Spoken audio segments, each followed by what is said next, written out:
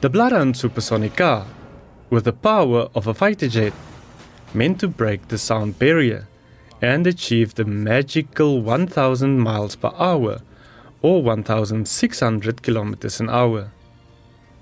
Plans started in 2008 during the last global depression, and getting finance has been a battle.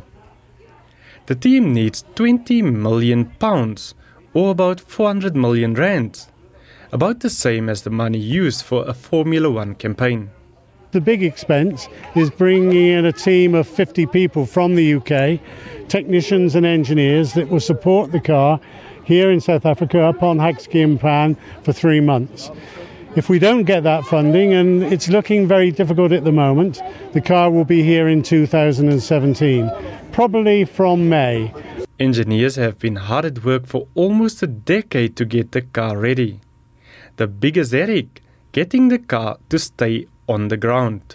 We've had to overcome challenges such as all the legal compliance issues of bringing a car that's powered by a military jet engine and a hybrid rocket motor that could have military implications. And of course then we need to think about the environment. But there's some good news for the Bloodhound team.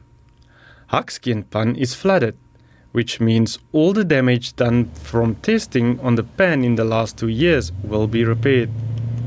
The car is expected to be completed in the next few months before low-speed testing starts in the United Kingdom.